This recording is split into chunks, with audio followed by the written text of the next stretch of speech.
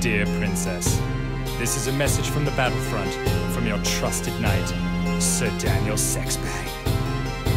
I have ridden thousands of miles. I have survived the deadliest trials. I've fought through battles you can't even dream. For a taste of your peppermint creams, sword and steed are all that I've had to conquer the evil over the land. But the beacon of light at the end of the schemes was the thought of your peppermint creams.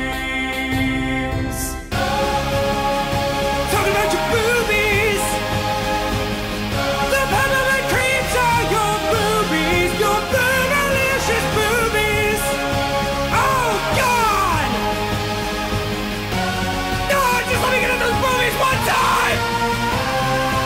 Lost in the dark of eternal night, fearing my quest meant the end of my life. And when things were the worst, I wanted to scream.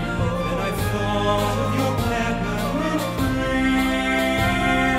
Now I kneel and pray to the gods amidst fallen cities and crumbling facades, that I shall return and make you my queen, and bask in your peppermint creams.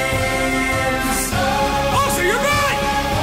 The term peppermint creams also refers to your sweet but ow! Your ass cheeks from heaven! Ah! Wish you had like more of your boobs or your butt!